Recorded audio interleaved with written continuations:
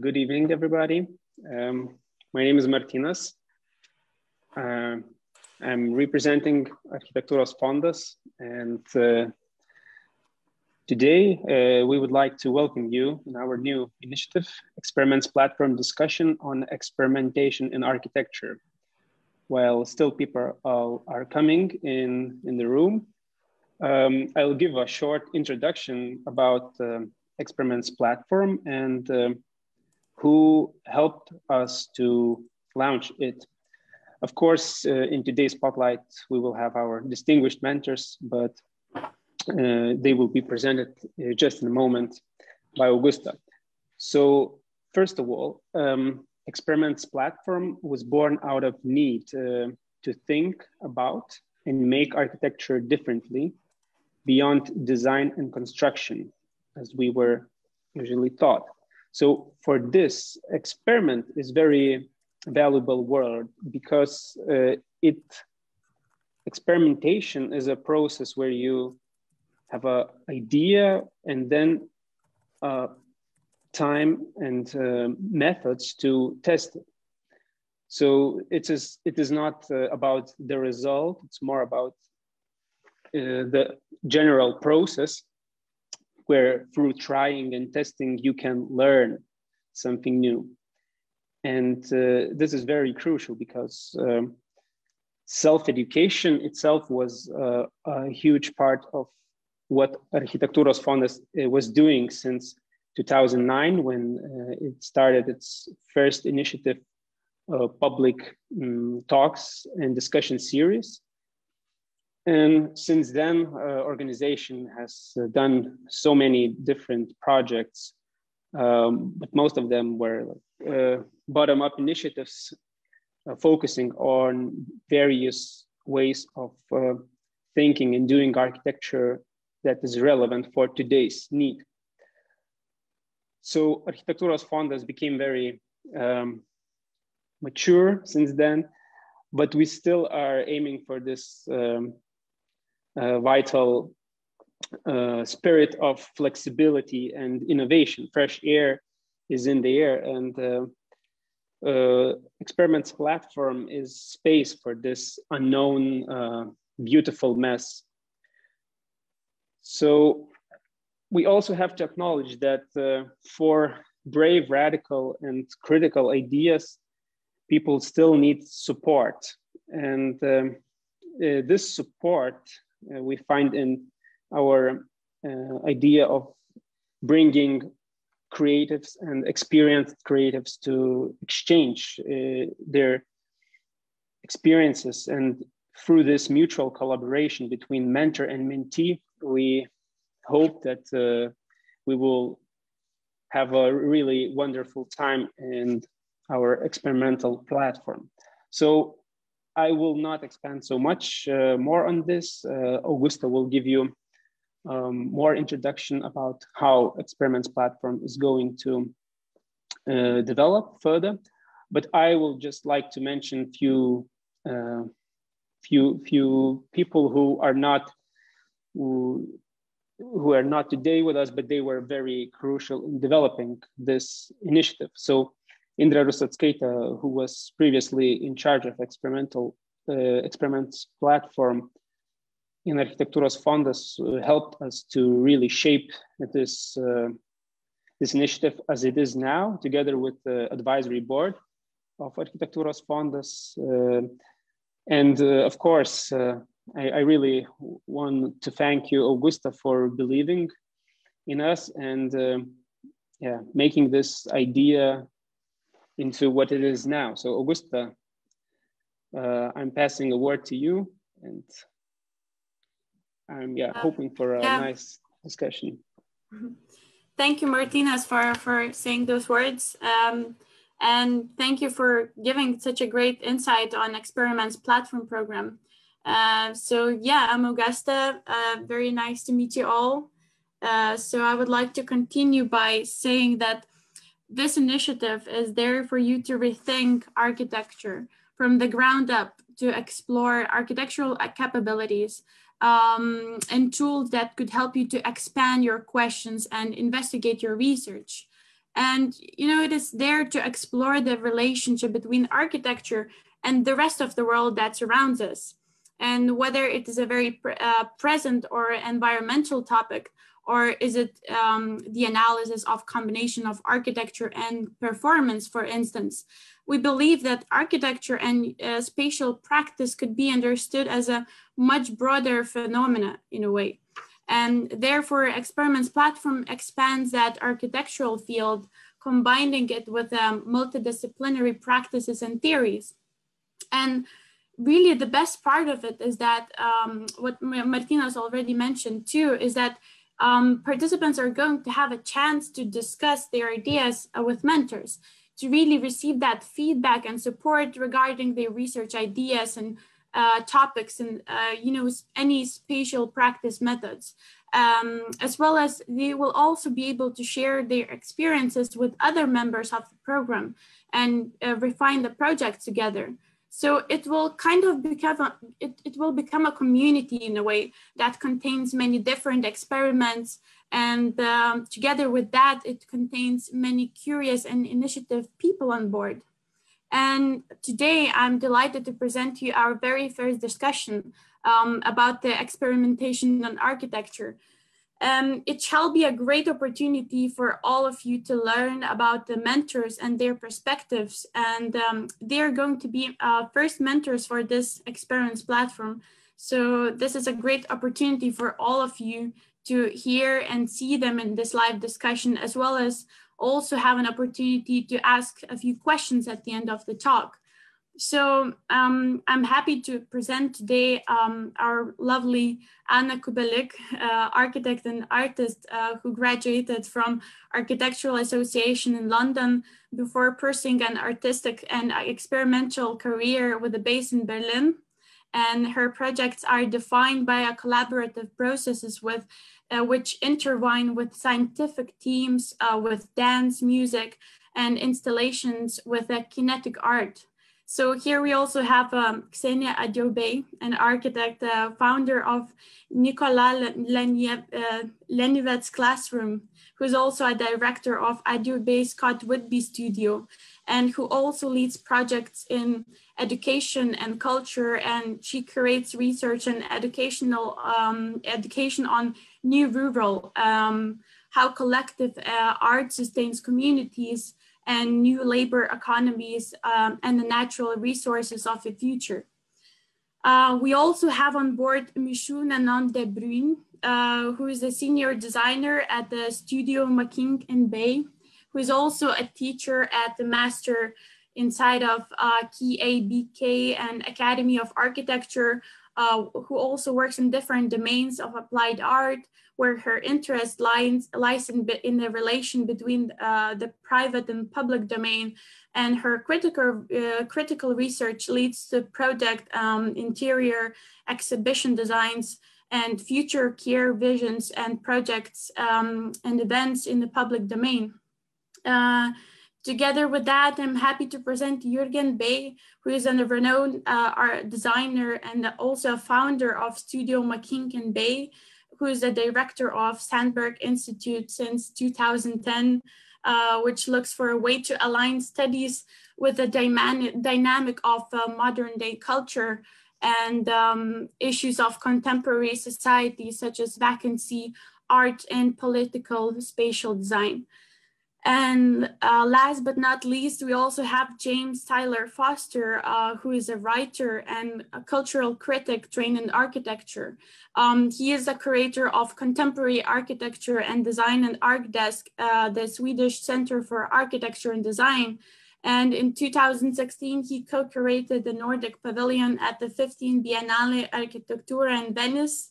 And in 2018, he participated in Central Exhibition at the 16th. He has developed a number of curatorial projects in Stockholm, including most recently the first museum exhibition to explore the culture and creative field of ASMR. And he was formerly editor-at-large for Art Daily. So yeah, we really have a great team in here, and I'm just very happy to be in this all together with all of you. So very congratulations for, starting all of it and being in here. And I believe that, this experiments platform will be really a celebration of creativity and creative thinking and thinking out of the box, and really kind of being not afraid to experiment and test something that hasn't been resolved before, maybe. So yeah, well, I can see that we're still missing a few mentors, and I'm not sure whether we should start a discussion yet or shall we wait, but I think we could really start with it. So because the time is passing, and what do you think, Martinez? Yes, as far as I know, James will not be able to join us today, but we haven't received anything from Shu and Jürgen. So yeah. I confess that I also got the time confused because I didn't realize that Lithuania was in a different time zone. So perhaps they didn't realize either, which would be totally understandable. Yeah, I see the confusion, especially the fact that most of the countries recently changed their timing for the summertime. Well, yeah. Well, I believe that we could still continue talking and maybe starting with the first question, because I believe that Anna and Xenia has a lot of things to say, and I think it would be valuable to just not wait, but really keep talking. So I would like to really first to start with the first question for the discussion, which is more of the personal question. So tell us a little bit about your experience and what topics have you been investigating in your personal practice in the last years, and what interests you currently? Anna, maybe you would like to start. Sure. Well, first of all, thank you for inviting me for this Experiments platform. I'm really looking forward to meeting everyone, all the participants, mentors, as well as all applicants and interested students, or I don't want to call them students, but more like creators, or to create like this laboratory situation. I have to, first of all, excuse me myself if you can hear sound. It's because I'm in a sound studio and someone next door is still working on a sound piece that is repetitive. So I hope it will just be a nice background sound, not too annoying. Yeah, that also drops me straight into the question of my experience. I am in a sound studio at the moment because I've been working on sound for a film, which is part of an exhibition that is currently showing in Berlin. Unfortunately, probably most of you won't be able to see it. So that's why I took a lot of effort to make a film of the exhibition to get as close as to an experiential experience as possible. It's unfortunately the only media we can all use from all over the world currently with our limitation of traveling. So I think that's probably also a very important media that has become more important for these days for communication. Saying that, that's just a part of a tool that I use for communicating my work. I use film in order to, let everyone experience as much as possible what I'm interested in, which is this hybrid between art and science. I think having an architectural education really helps for crossing that link between science and art, because as an architect, you really have this tool to learn very generalistically many different fields and try to bring them together. What I'm fascinated with science is to set up a theory and then trying to prove it through a whole set of experiments that require, first of all, a structure to set up an experiment, but also observation skills, documentation skills, and all of that, in my practice at least, leads into some kind of artistic expression.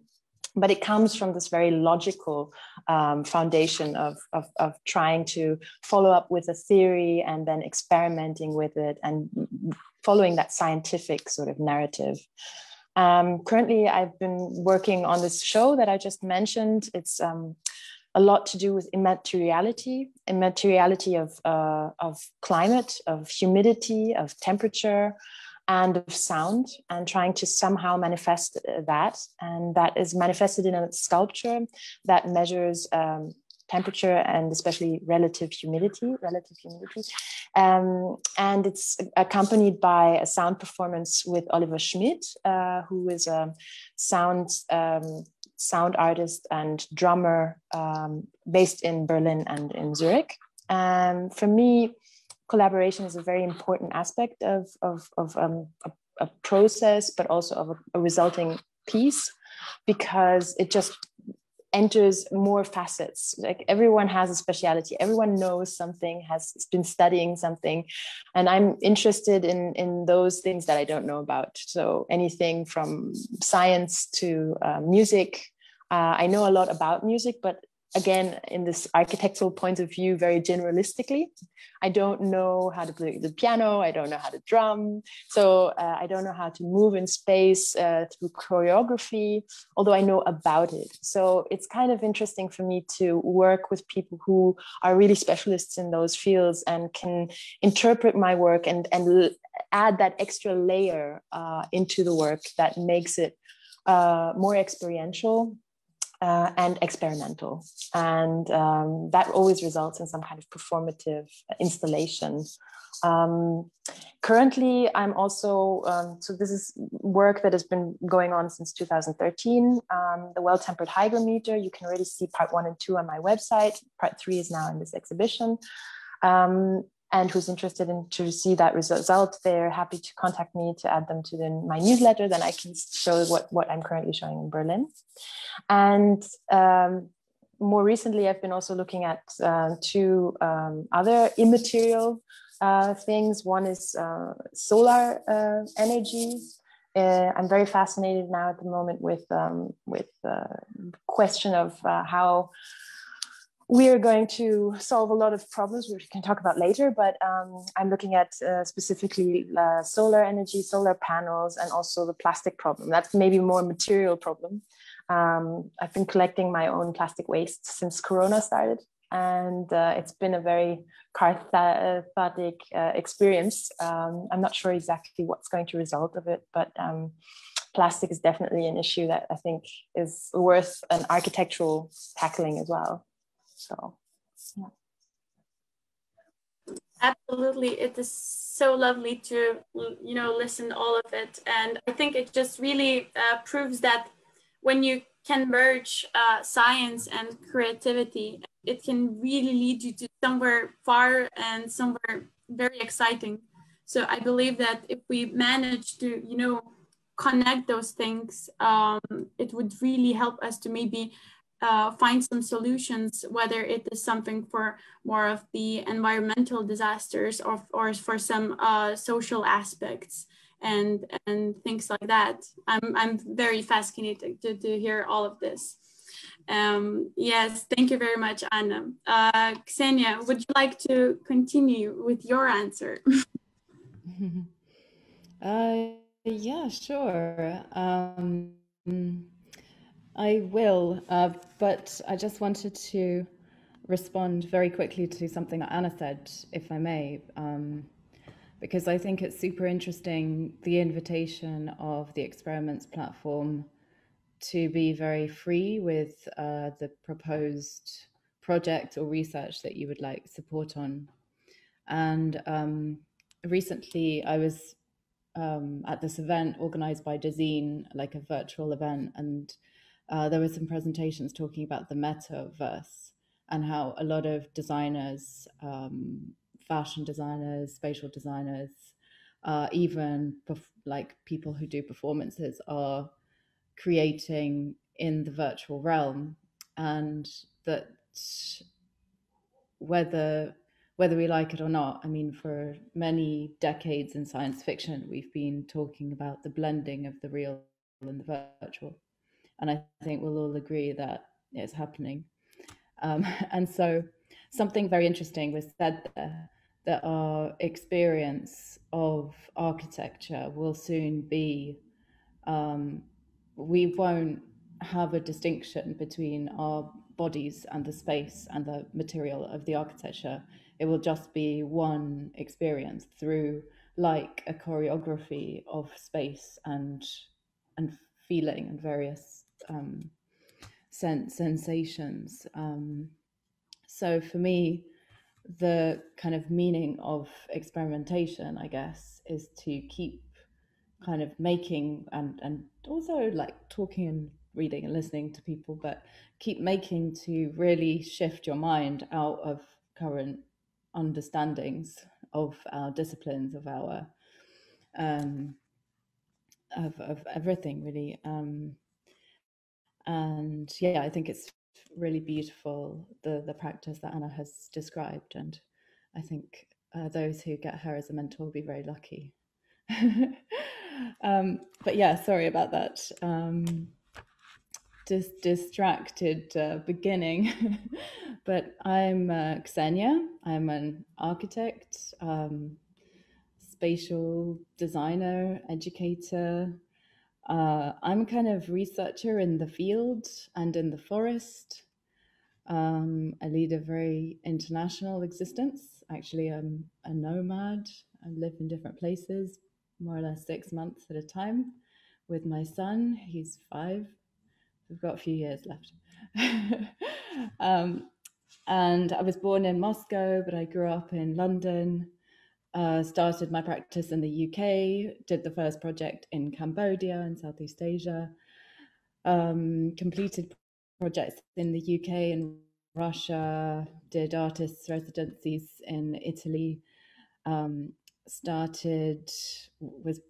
a part of actually founding a new architecture school in Moscow, and then I started my own research and design center in an art park in the middle of nowhere. That's Nikola-Lenivets art park that Augusta referred to at the beginning. And I did that, I think, about 5 years ago. So yeah, and I just only lived in mega cities before that. And I moved to a village which had about 10 houses, I think. And yeah, and I just started inviting lots of clever people and young people to join us in trying to figure out what the countryside is and what would be its future and how we can use it as an inspiration, a resource, and as a rich ground really that supplies you with a lot of knowledges, a lot of existing technologies. And it's surprising how that's suddenly become quite current. And obviously Rem Koolhaas's exhibition, Countryside, the Future, happened last year, but of course many people have been working on these themes for many years. And now I'm really interested in forestry and the timber industries. In also we're doing a lot of work with Latin America, and yeah, I suppose my current interest is in kind of the rural, but in particular in forests and trees as a natural resource of the future. And by that I mean like there's like oil and gas, but like of the future they're going to be forests and water, so like oxygen and fresh water and arable land and soil are obviously going to be the scarce resources of the future. So in particular forest and trees, and how forests are sensors and self-governing systems, and how humanity through science and through mythology has always been obsessed with using the forest as a systemic analogy, or as a kind of place, a spiritual place. The forest is a very important provider of knowledges, but also a challenger of perhaps contemporary knowledges. And then, of course, timber as a construction material, as a technology. And then, of course, ecosystem changes, how we're damaging the planet through deforestation, what we can do through reforestation. etc., etc. So all these things. So we're actually doing a summer course about the forest, the Amazon forest, but at a very specific location on all of these themes. So if you'd like to join us, yeah, you can.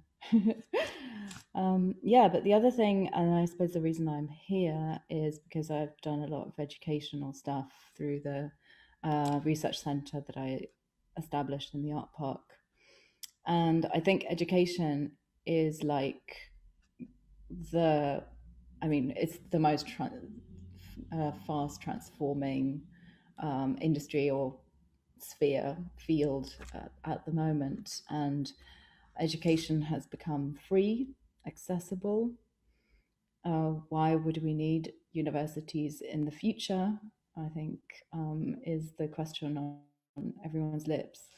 And how do we shape, or how do we give young people the support and the tools to create the professions for the future? So we involve young people in live projects in the art park, and through a new project actually where we're linking cultural parks across the globe, between location in Italy, where I've just been, in Sicily, Nigeria, Venezuela, New Zealand, and I'm sure there's a few I've forgotten. So we're creating this kind of like network for education through life projects, through social re-engineering, through building using recycled materials and recycled construction elements, etc. Yeah, so I'm quite interested in basically taking education outside. I suppose, like I've done in my life, just go outside into the forest or into the industrial polygon and learn what you can do through experimentation. So that's me. Thank you. Thank you very much, Xenia. I think what you also mentioned is something that is very valuable to reconsider these days. You know, that's that distinction between the urban and the forest, really, and what is it? So that the forest, as a you know, natural being, is actually very based by, you know, different infrastructures that are not necessarily that visible, and you know, where we can find that juxtaposition between the urban and the forest, and what is the purpose and what is the meaning of the urban for the future, as we can see, you know, in our lives in current days, being just swifted from the you know, the things that happened after the pandemic reached us. You know, this whole concept of the living really kind of hit us all to rethink our you know, habitats and what it is really to live in the urban place, or is it actually a matter of, you know, understanding the forest now. And yeah, all of these questions are very inspirational and very needed to think through. Thank you very much, Xenia. And it's very lovely to see that Mishu also joined us. And I would be really happy to present. Hello. Very happy that you're here.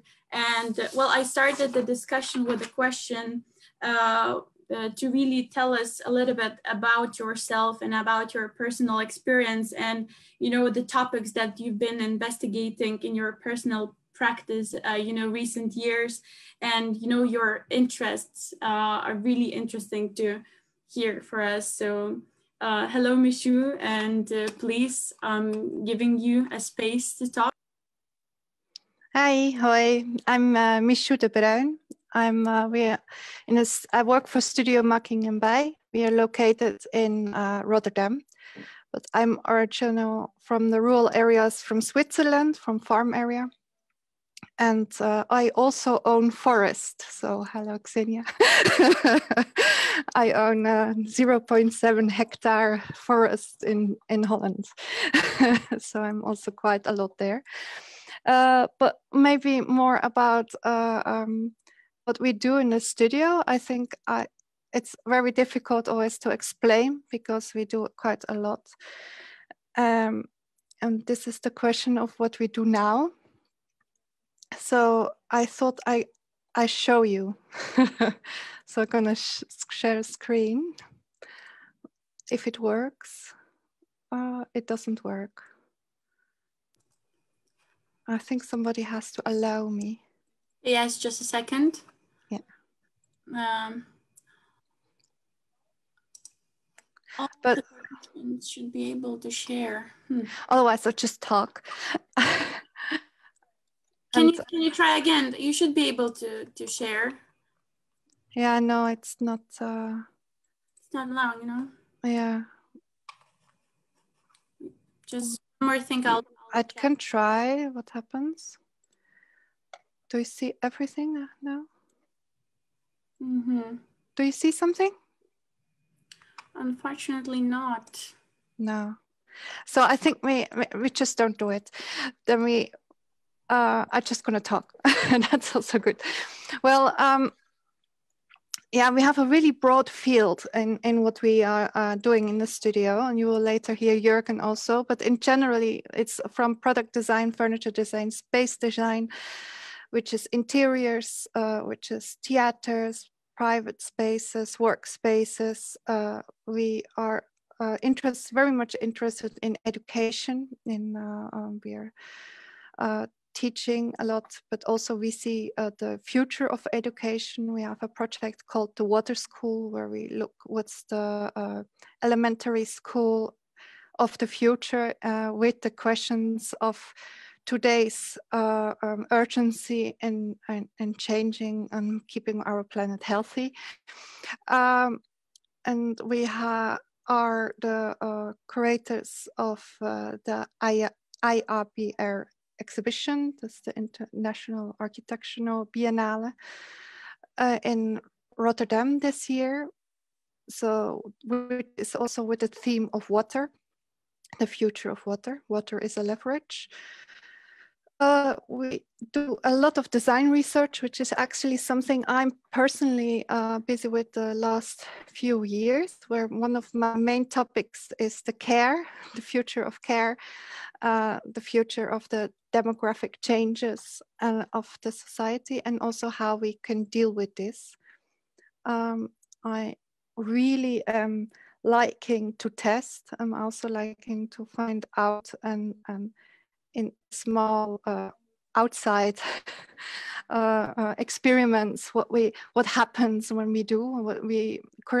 I follow people in the city, which means I follow the cleaners. I walk with them. It's called a research project, which is called this walking plan. So I'm walking with the city cleanings, the city forest person, care person. I don't know what the word is in English. Sorry. As a director of art, city art, public art, a director. A ship company, which goes through the city. We are in a harbor city in Rotterdam. We've a city drawer, a poet, city poet, and we walk alongside their work paths, their work actions. So another project of mine, maybe it's making more clear, is like I'm very interested in. I believe everything is connected to why we do some things, and I believe therefore, when we are asked to do an interior for a care facility, for example, it's not the making interior itself, the action to do so is also part of the design.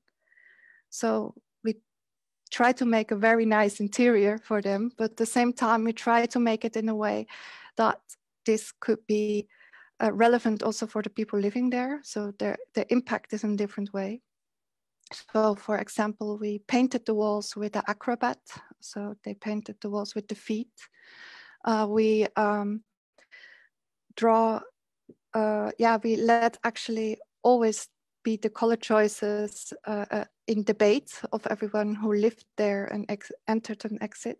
and this all was in a sense of how to, it was a test of how to build in care, with care locations, but also how to build that it's not built by institution, but by people, by surrounding and by families and neighborhoods. So normally in care institutions here in Holland, when there is like a job to do, it gets outsourced far away, mostly from the location. We try to give every work as close to possible to the location in order to get a community starting, which is less about care, but more about work and joy.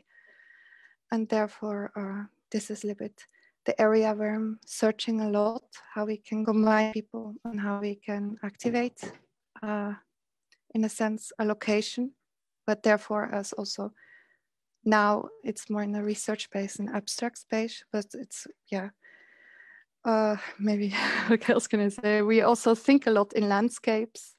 So for example, we have designed a product for Nuria in China, where we made the furnishings for houses. It's very interesting. They have a market from between 30 and 35 years was the people who wanted to buy that. They wanted us to produce, but it's a very limited age group.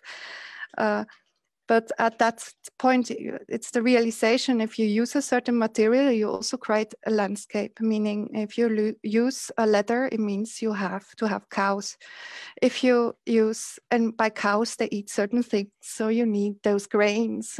You want to use a certain kind of wood, means there in China somewhere, we want to plant these trees.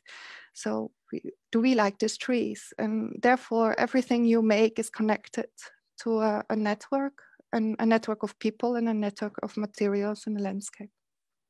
I think that's how far I can go.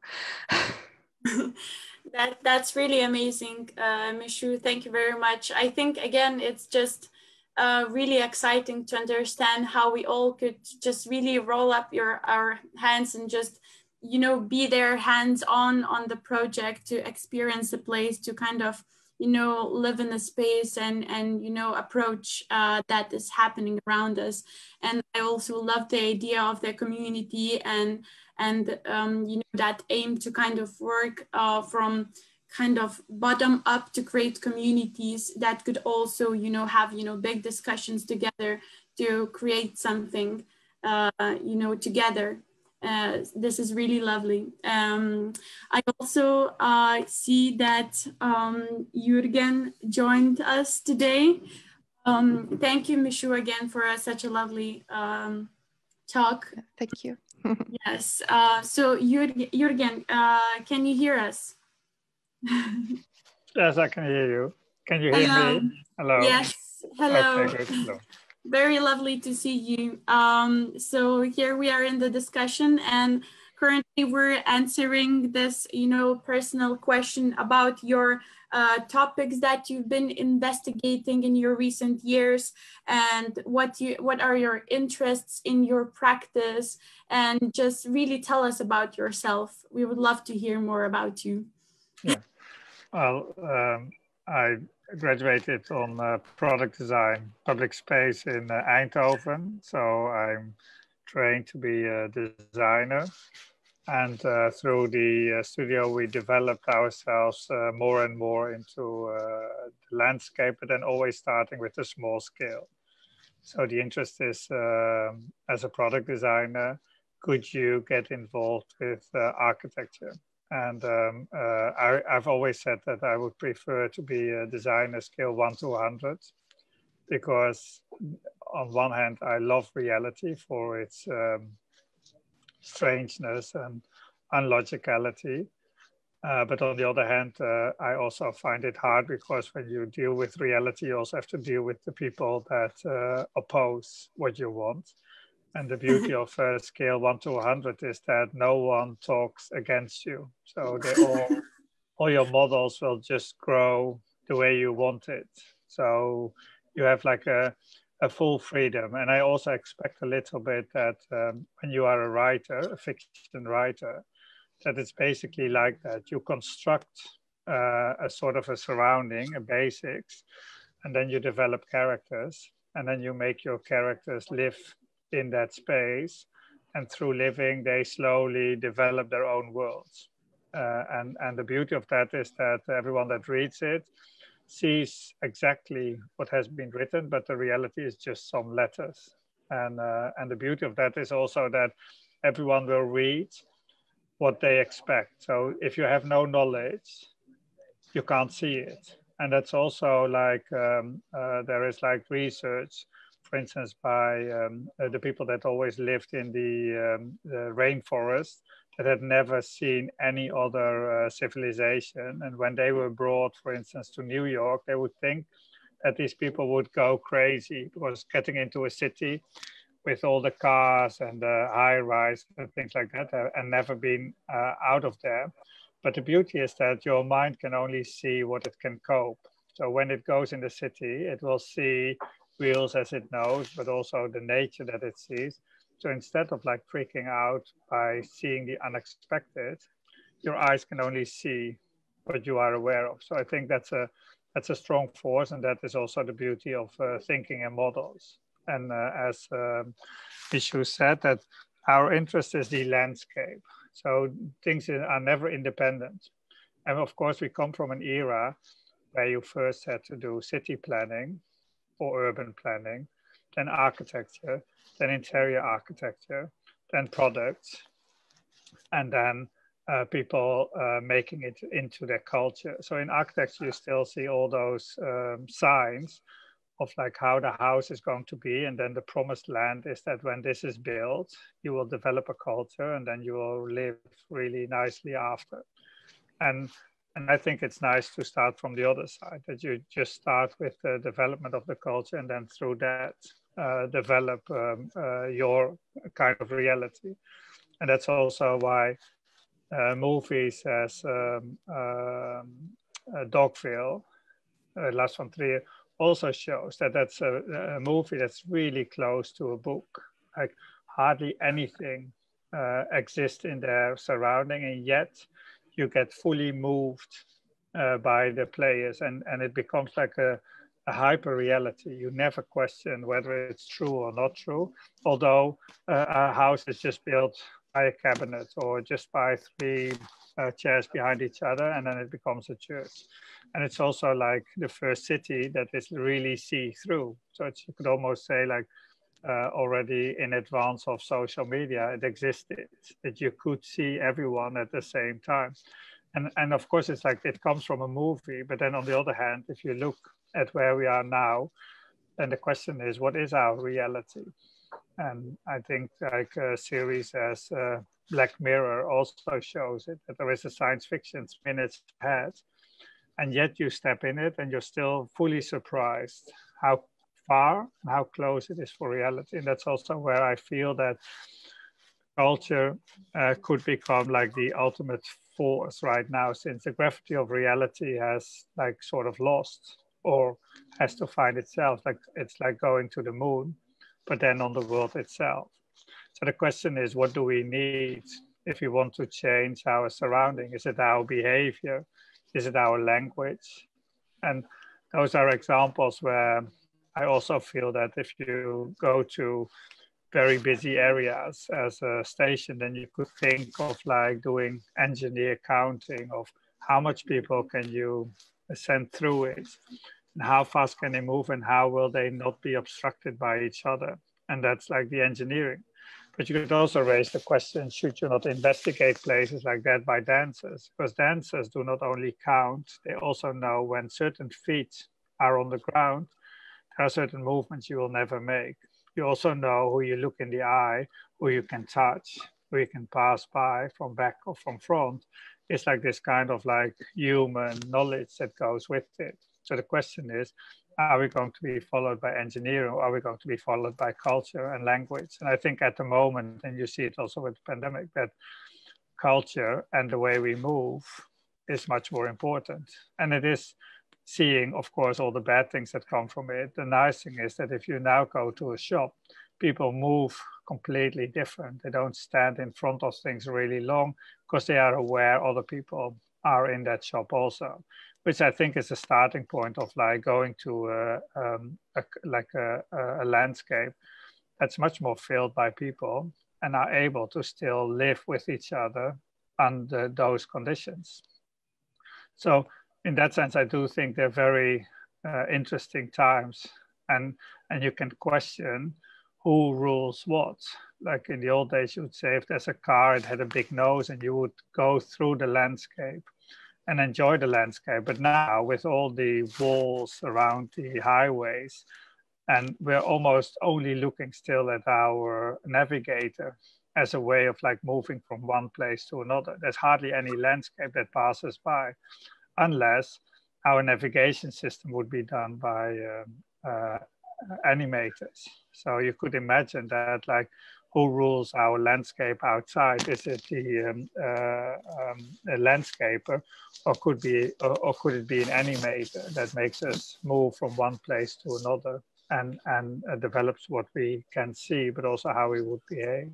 So I think in that sense, our different disciplines that used to be hierarchic from top to bottom, from big scale to small scale, for the first time, I think we're like, we could do all the same assignments from a totally different perspective and discipline.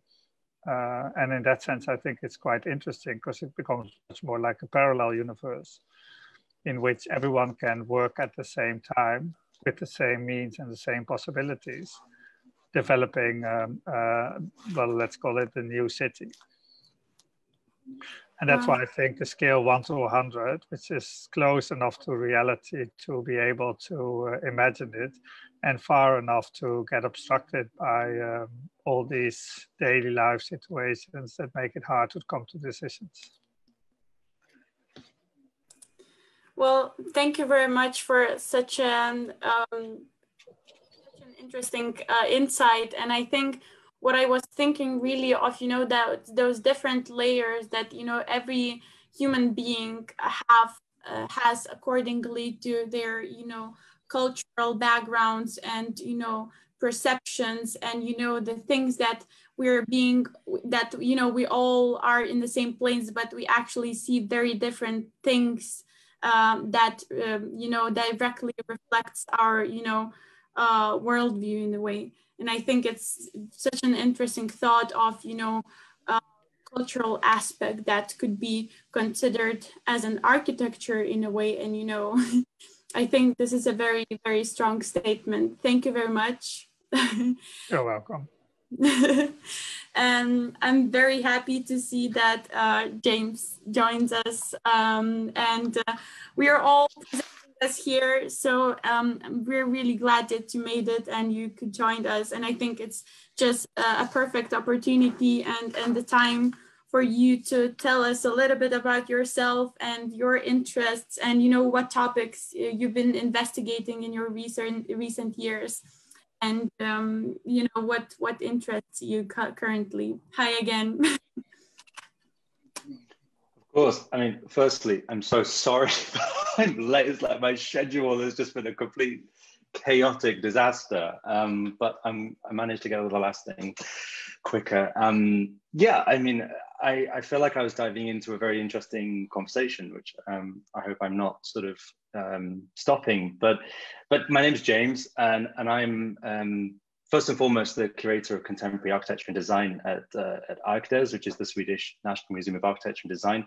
And I'm an architect by training, but that evolved into writing and editing and eventually into curatorial work. To me, everything is under the sort of headline of architecture with a capital A, and this sort of ambiguous, moving thing, which, you know, I suppose what my practice has been about is making things public. And making things public is a very charged activity, and especially within the fields of architecture and design. But that is the sort of overarching thing. My research centers on much more interesting sort of, for me at least, liminal things, such as how one engages with a discourse like architecture, for instance, which is so defined, so heavy, so nationalistically characterized, and bring in questions of gay sex and cruising culture into those debates, or to try to legitimize emerging internet communities and cultures like ASMR into these discourses. Because by looking at, I think, extremely contemporary questions, again, contemporary being a very loaded word, I think there's all sorts of connections that can be teased out from other kinds of fields and disciplines. So I suppose that's in brief, like what I do and what I'm interested in. And it's an overwhelming thing because, you know, when you're involved in the contemporary, as I guess most of us are in this context, there's always something new, right? So essentially curiosity underpins that sort of practice. In the long term, I don't know whether museums will exist in the way that we know them, even in the near future. Curatorial practice, of course, like, I mean, legitimately, I'm probably one of only 10 curators of architecture and design that actually are attached to an institution in the world. So that's also a dying breed. I think there's a massive moment of reformation within culture more broadly. And that's what I'm interested in exploring from within an institution right now, but who knows what the future brings. Thank you very much, James, and we're really happy to have you here. And I mean, just as an overall, we can really see that, you know, architecture brings together so many different aspects and you know, topics. I think it's really because, you know, our architecture surrounds us and you know, environment and people and communities surround, you know, architecture. And I think we're just really, you know, we can really easily lose our minds by really trying to find any, you know, limitations or any sort of, you know, features that could really perfectly explain this, you know, architecture and design. And it's kind of becoming very relative actually, kind of being.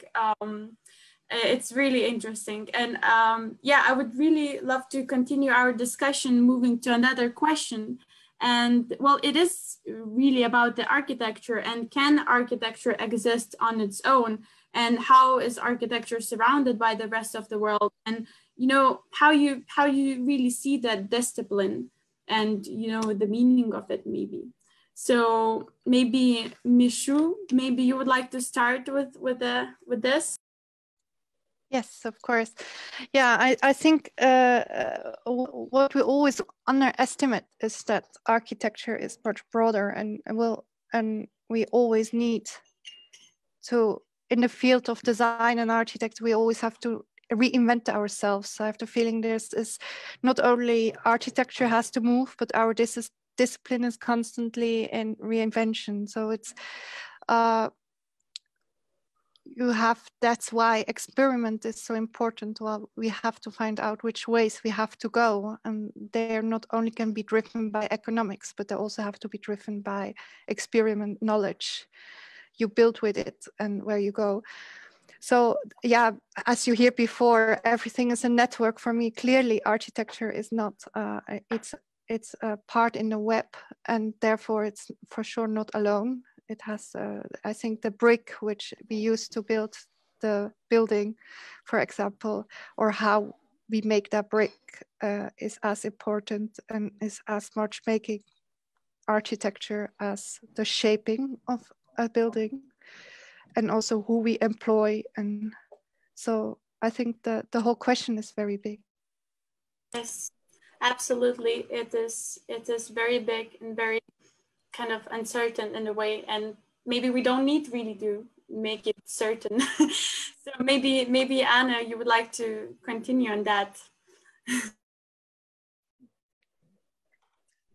Yeah, I think I just have to sort of piggyback on Mishu a little bit and agree with her totally on the questions of you know, there is no barrier of architecture in the literal sense of a wall or something that defines maybe just simply a building. I think there's so much more broader. Also, Jürgen touched upon the fact that there's so many scales.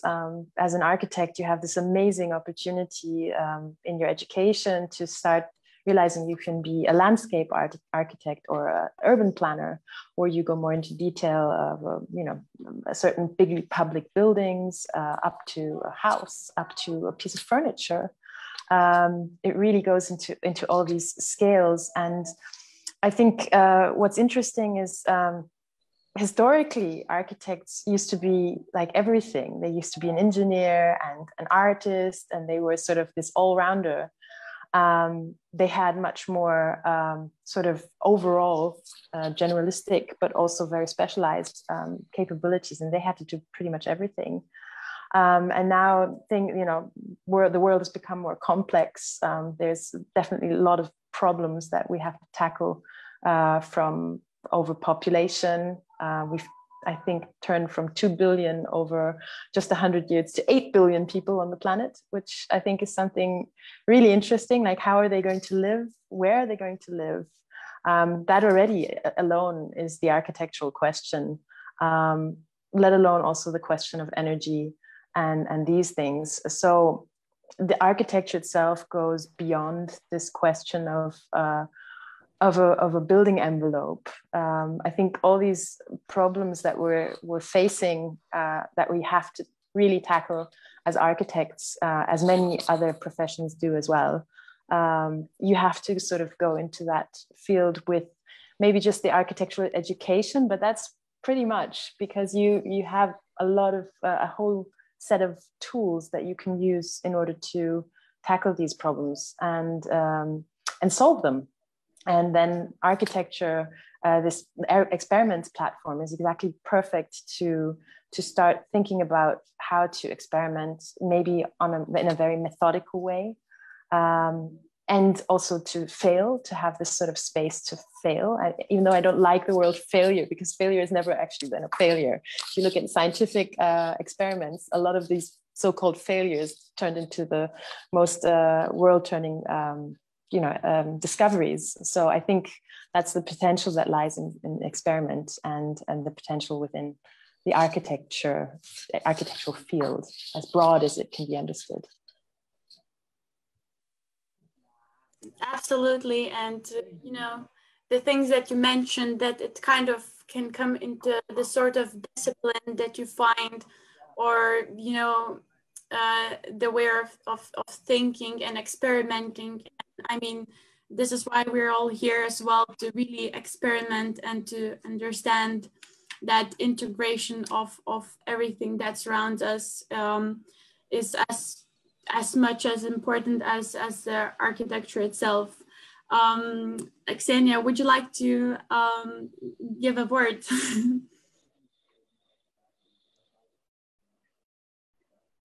If you're ready, of course. Yeah, sure. Sorry, I just lost you for a second there. Really fascinating to hear all of the other mentors. By the way, I'm feel very humbled and honored to be with you guys, and hopefully we'll get a chance to speak somehow, share some more screen time. Yeah, so architecture, I mean, your question was also how is it related to everything else? And I guess that's more my interest. So we started a project recently in New York. I'm going to be Fulbright visiting scholar at the Pratt Institute very shortly, which is extremely exciting. But obviously I had to kind of try and get a head start on that. And we've been working with this amazing artist called Marin Agarwal. She has a project called Field, and it's about grass. And grass has a very interesting history because it's been imported and exported back and forth, and it's kind of an emblem of colonialism in many respects. And I mean, this question is a bit of a rabbit hole because you could just go on different directions. But for example, when you specify grass, you're immediately tied into like a cosmology of like histories and of like the meanings of that every material carries. So how can architecture not be connected with everything else? But anyway, in this particular project, we're working with an artist, an amazing Indian, New York-based artist, and her research has recently been into grass. And so she invited us, me and my colleague Alejandro Hayek, and a material scientist, Jill Barenbaum, and an architect, Annie Gonzalez, to make a new material out of grass clippings and to design a structure, and also to do like a mapping of needs and some of the histories, specifically in the place where we're placing this pavilion. And the pavilion is part of the Climate Provocations exhibition on Governor's Island. So it's kind of about the ephemerality of architecture and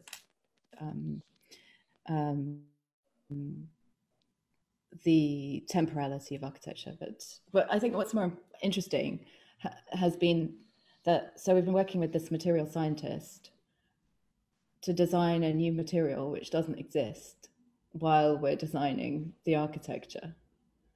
And that's like the future. I mean, because we have the possibility now to work like this, to work so seamlessly between disciplines and speaking to so many different specialists and inventors almost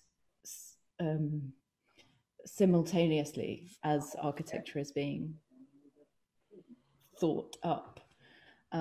So yes, it's all connected.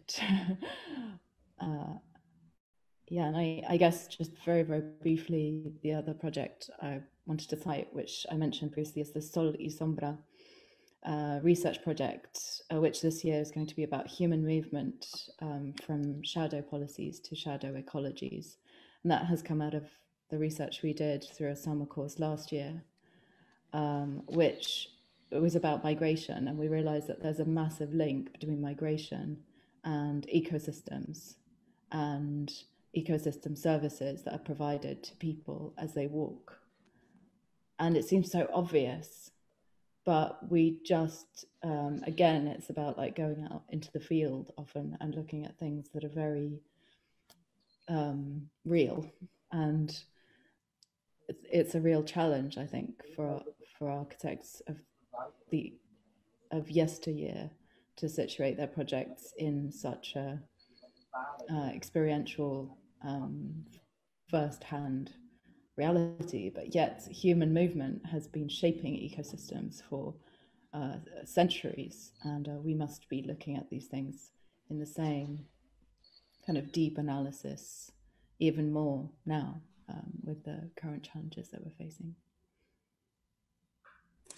Definitely, it kind of, you know, gives me this idea that, you know, architecture can bring us into this, you know, those very different disciplines of something, you know, not necessarily material, something inventive, something, you know, some sort of discovery type of thing. And, you know, I think it is also really a celebration of, you know, ability to exchange your minds and you know, discuss and talk. And that's something that already creates a part of, you know, that type of architecture in a way. Yes, James, would you like to express your point of view? I mean, lots of very important points that I hold with have already been made, but I mean, just to return to the idea of, in the context of, I think, experimentation, failure, mentoring, and being a mentee, you know, there is this kind of important acknowledgement that I made a little bit too late, still fortunately soon enough, which is that, you know, if you are studying architecture, you can do anything with that, right? It's a way of thinking. It's an architecture is ultimately just communication anyway. in the form of drawing, or in the form of verbalizing, in the form of synthesizing ideas and contexts. And I think that's a really important thing to acknowledge and remember. I mean, that's how I'm landed in this kind of slightly odd outcast position that I'm in. But I find it, I mean, granted, there needs to be architects who build. But in the context of architecture and design, and something that you mentioned earlier, you know, it is backgrounded. And the fact that it's backgrounded, the fact that we exist within rooms and we know them so well, the fact that we engage with design, you know, we have almost 1,000 encounters a day, if not more, means that it's extremely difficult to sort of pass through the significance of individual moments or the potential of architecture and design. Architecture and media is completely focused on you know, outstanding projects. But I'm interested in sort of mundanity as well, you know, the ordinary, and how the ordinary affects and increases what it means to be human, what it means to be in a society, what it means to be collective. And I think all these questions are becoming more and more prescient as a result of the last year. But at the same time, you know, being able to think contextually and think curatorially are skills that many people already have, and they just might not be practiced in the most visible way. Absolutely, and I mean, well, this really, you know, gives a kind of a ground to it of, you know, the way of understanding. Yes, thank you very much, James. And Jürgen, would you like to continue? Sorry, did you want? Oh, okay. Yes, please, Jürgen, continue. Yeah, well, I think we're all like coming from a different angle, and I completely agree that education is not like what you have to become. So if you study architecture, then it's the culture of architecture, and there's like many different things you can do. And it's the same with studying art, and I'm still waiting for the first artist to become like a banker, and a proper banker, like ruling the bank, because I'm sure that banks will not act as they act right now if we have directors that have an art education, and then most of the time it's the opposite, and they first start these so-called very functional professions, and then when they're like late, they think that maybe they could better act as an artist, and then they become artists. But I would rather go for the other way around, and also feel that we have that responsibility. I feel that within the art field, we have much too long always thought, if it comes to politics, if it comes to economics or laws, then we always tend to think, let that be done by others because they know better. And that's exactly what's happening right now, that the art field is like so small and in a very specific corner because they didn't take those responsibilities. I think it is really important that your education is just a culture of being, and from there you start like developing your reality. And as a product designer, I think for me it's like if you talk about experiments and being able to act, let's say, on the edge of architecture, then you could say that designing exhibitions is one chance where you build the architecture within architecture, which means that there's a lot of freedom there. But you can also say, when architecture gets built, there is a long-lasting period where there's a lot of experiments possible with the materials, the building, the way things get organized, the way you develop a culture. Now, most of the time, it's just a fence that then gets a nice art print, instead of like using this whole development of the building as one big example of where you are able to, I wouldn't even call it experiment, it's rather like the in-between space that can be used for all kind of like either by materials, either by behavior. So I think there's a lot of possibilities still hardly used, I would think, to develop this what we would call like a final position. So, and it's the same with the industry. You see now more and more the industry gets involved so that the building areas can be done much cleaner, and also the work can be done under good circumstances, which raises then a question again, like how would the working space look like? How does that landscape? Can you imagine yourself in the morning choosing either for the beach or your working spot, because it's such an interesting landscape? So I feel that yeah, it depends from which background you come, how you would get involved in architecture. Absolutely, and I think just kind of as a summary of you know, this architectural type of topic, type of discussion, I really like to just repeat one of the quote that James said. This kind of the, you know, architecture sort of a synthesis of the ideas and the concepts, and I think that's, you know, a very, you know, beautiful way of, you know, thinking about it. Okay, well, very lovely to hear everything, all of your ideas. And now I just think that maybe we should head to the Q&A session. And with that having said, I would ask you, Martínez, whether we have, you know, any questions that have been asked by any listeners, so that we could answer them. No, unfortunately, we are broadcasting our talk on Facebook, and there's around 30 people watching us, but no questions from the audience. But yeah, I don't know if you would like to ask maybe another question that yeah, interests you about your practice, or because I find already here some links, for example, what Mishu and Jürgen are doing. For me, it really resembles what Xenia is also talking about this kind of culture and how culture shapes the environments.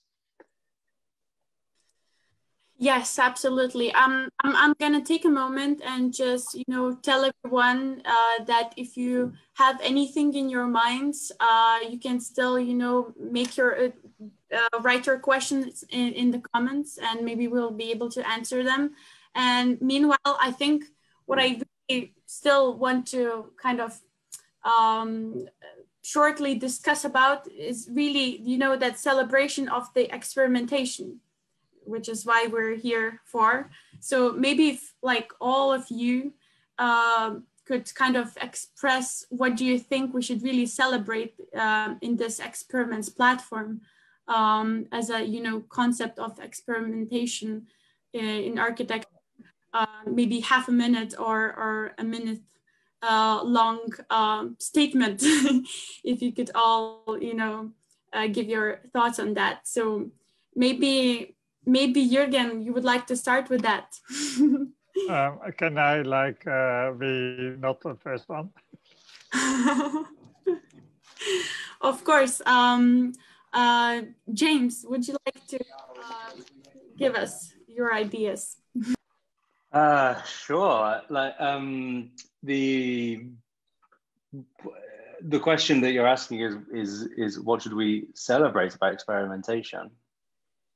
And I think the answer is sort of in the question in a little bit. I mean, I think experimentation is important because it's so diverse and unexpected. And I think that's also part of the point of even going into something, right? You don't quite know necessarily what the answer is when you start. That is something that there's far too little of, right? I mean, there's such pressure and such fear and anxiety around performing and delivering and fitting into sort of constructs that personally I see less and less experimentation in a real way, you know? I see kind of like minor attempts within the field at kind of being daring, but that's pretty much it. So, I mean, I'm not even sure we'll get there with this project, but maybe in a future iteration of this project. I don't know, because it's something that takes time and, you know, the right kind of the right kind of supportive framework, I think, in order to occur. Maybe we'll achieve that now, but I think that would be my statement. Yes, and I mean, I think it's it's really great that we're kind of heading there to, you know, give a try and maybe have this, you know, perfect way of, you know, experimenting it and make it real and doable, and that something exciting comes out of it. Yes, Xenia, would you like to tell us your ideas on that? Yeah, actually, I don't think I'm that ready either, because, but I'm really intrigued actually to find out why, James, do you say that we don't see real experimentation? What's real and what isn't? Within, I'm talking in the kind of, in the realm of risk taking in a certain sense. Within the field of architecture, I'm absolutely convinced that we are increasingly losing the validity of experimentation in favor of a need for recognition. And I think that when I really, people I work with, I used to be an editor for a platform that is extremely complicit in sort of the evolution of sort of like the power of the attention economy. But really, when I have students, for example, I see the most interesting experimental ideas are not the ones that are celebrated, are not the ones that are lifted in the frameworks that, let's say, allow things to move forward. So yeah, no, it's a massive generalized statement I made, of course, but. Well, I think it's extremely intriguing because with the risk of kind of interpreting what you just said, perhaps in a slightly different way, but there is also increasingly, I think, the question of the ethics of aesthetics and the ethics of representation. And it's just that we're in such good company that it makes us feel like experimentation is all around us in the practice of the people that are here.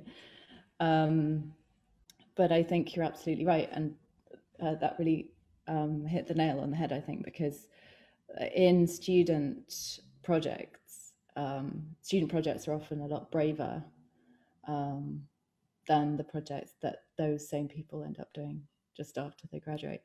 And that, I think, is because experimentation is very scary and no one wants to fund it for that same reason.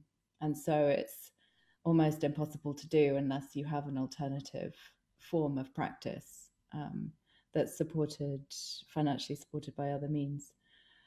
And I guess I came across this analogy that architecture is a bit like an NP-complete problem, which is impossible to solve mathematically, or like near on impossible to solve, but which, if you find the solution, is very easy to test whether it's correct, whether the solution is correct or not. And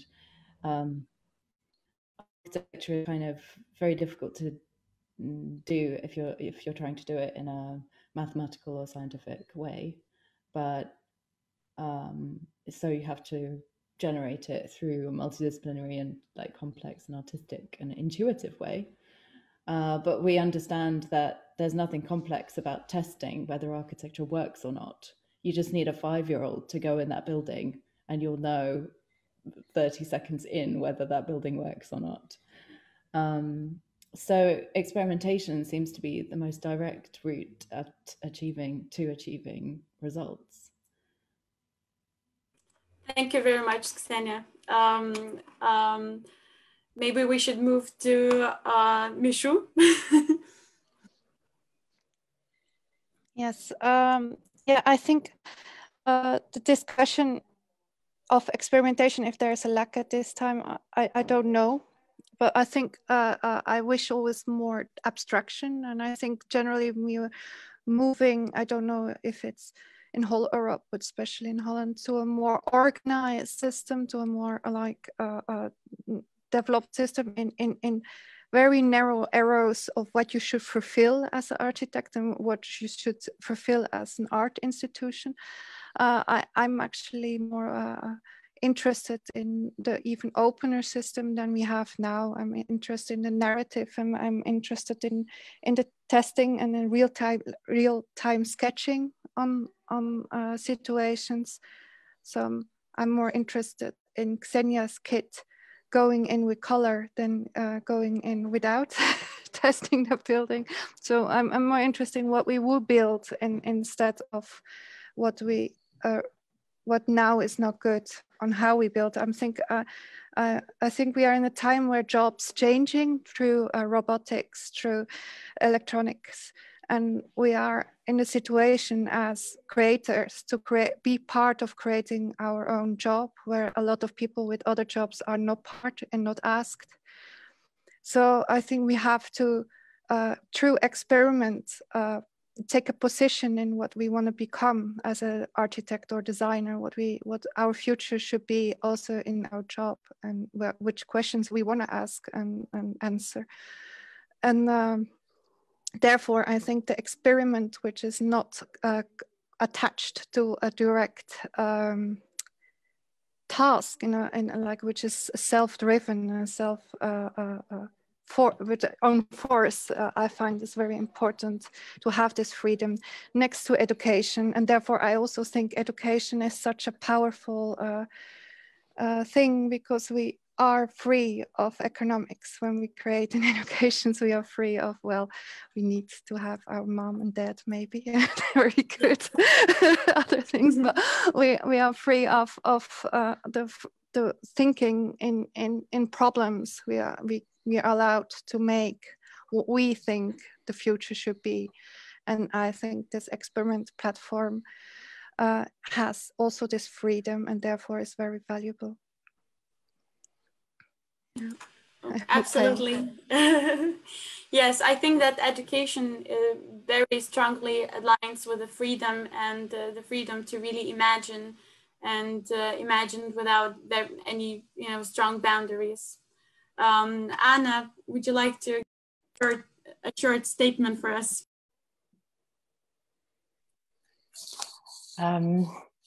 Yeah, I'd have to agree with everything that has been said so far. I'm currently living in Berlin, and I think what James said about not being very experimental, I have to see by day, by all the beautifully vast landscapes within the center of the city are being built by investment projects, and there is so much potential for experimentation that you can see maybe more in Scandinavian cities, and without being too generalistic, but I can definitely see more experimentation in architecture in other cities than Berlin, which is very sad considering what the city has as a history and has as a potential. So yes, experimentation would be so much needed. So I'm really calling from a desperate architectural standpoint from when I look at what's happening in Berlin right now. And I have to agree with Xenia as well, because it has a lot to do with economics and driven economics. To have the platform and even the freedom to experiment is driven by economical resources, and that really frustrates me a lot. I haven't found a real solution for that. In my own practice, I've just been doing a lot of scholarships, a lot of residencies, because I experiment with things nobody wants to know about necessarily, or are necessarily in this immediate result of you get a result that is economically viable straight away.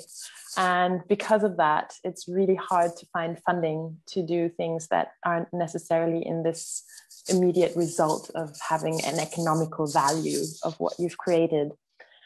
And the more, Michu is right as well, that this platform is really important to nurture and enhance experiment. because it will solve a lot of problems. It might also result in a lot of failures, but I think failures are never for nothing. They're always there to get a step further. And whatever will result for whoever is joining with their project here in this Experiments platform, no matter if these 6 months result in a dead end, for now, they might result in something in 10 years, into something that suddenly finds a very conclusive result. And therefore, it will be never useless. Whatever sort of mind path you have to go along and think through till you come to a result that will lead you either for the moment to a dead end or for a later stage into something that you can really use. So I'm really up for just the challenge of trying something that will hit solid ground or hit a total dead end or hit whatever. I think what is valuable in experimentation, and that's what I use a lot in my own practice, is that you do set up some kind of sense of theory or idea that you want to follow.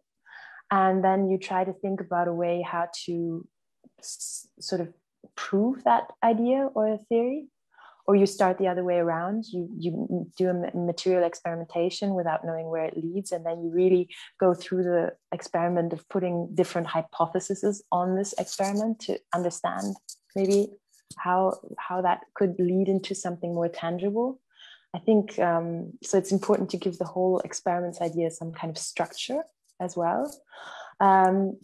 Because even though creativity sounds like this really open thing, it has a sort of system. At least I follow a system somehow. And that system is very open, and you can always, go on a different route when you're following this system. But that system gives you some kind of way to give you potentially something tangible after this 6 months. And I think that would be something I would try to guide within the Experiments platform. So yeah, having said all that, I'm looking forward to whatever will happen. Yes, I'm really looking forward to it too. Thank you very much, Anna. Well, Jürgen, would you like to wrap up this experimentation celebration here?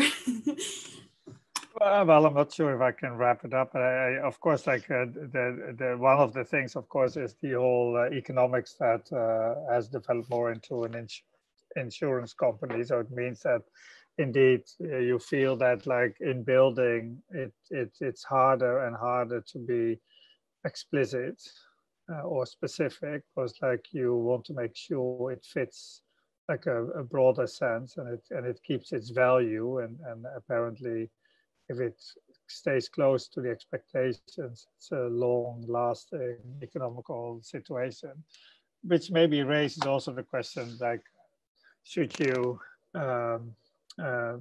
get involved too much in that, or could you get yourself involved in different positions? For instance, maintenance is a thing that is huge, and I've never heard anyone discussing the experiment of a broom, whether it moves slightly different than normal. It's like the broom does, and in between it can do a lot.